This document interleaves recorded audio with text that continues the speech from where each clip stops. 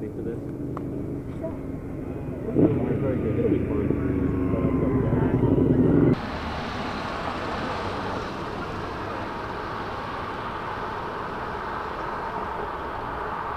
So we are about to embark on the first and longest trip across the United States with an automated car.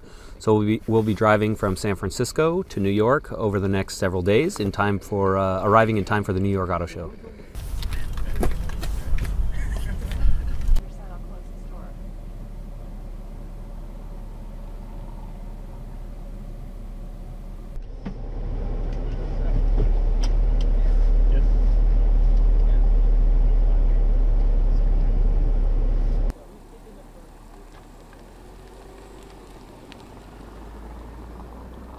This vehicle, we call it Delphi Drive. It's packed full of sensors and control systems to make it drive itself.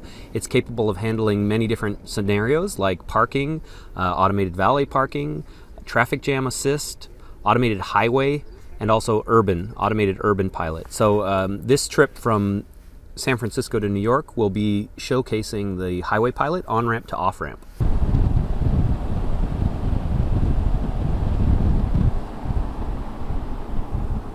So with certain features that are already on the market today, like traffic jam assistant or some levels of parking assist, but this is sort of the next step. So this car is capable of driving on its own at highway speeds, changing lanes automatically, making its way from on-ramp, merging into traffic, and all the way to off-ramp. So it's the next step, and this is something we see coming to market in the next couple of years.